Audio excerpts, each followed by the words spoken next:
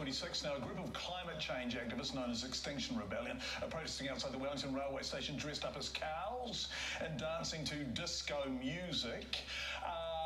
The point is being made lightheartedly, I suspect, but it's a serious point. So we sent our Wellington reporter Abby Wakefield along to check it out. Abby, morning. You know what's going on? People don't often dance at the Wellington railway station, do they, Abby? No, it's not often you get off the train and you see a bunch of cows dancing to Staying Alive by the Bee Gees, John. It's the first time I've seen this happen. Yeah, look, they've got some pretty good moves. Everybody there is social distancing. What was that, Indira?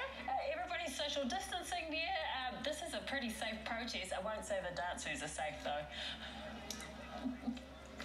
Yeah, the dance moves are definitely questionable, but they are following all level 2 guidelines. And you're probably wondering why are there a bunch of cows dancing outside the railway station. So I'm here to answer that question. We've got Sienna Fitzjohn from Extinction Rebellion. Sienna, why are you guys doing this?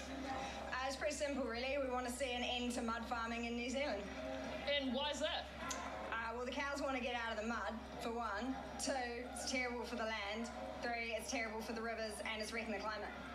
And this isn't the only thing you've got planned today. Talk me through what else you're doing to get your point across. So after we finished our lovely little disco dance here, we're going to head down to MPI offices and then a bunch of other different agencies that we think are responsible for industrial dairying in New Zealand. We're going to give them a heads up, tell them that the cows aren't so happy, and to lift the bar. I just want to point out here, we were talking before, part of reaching our climate change goals is making sure that we have a just transition, that we bring our farmers along with us. Do you think that they're going to be a little bit offended by this?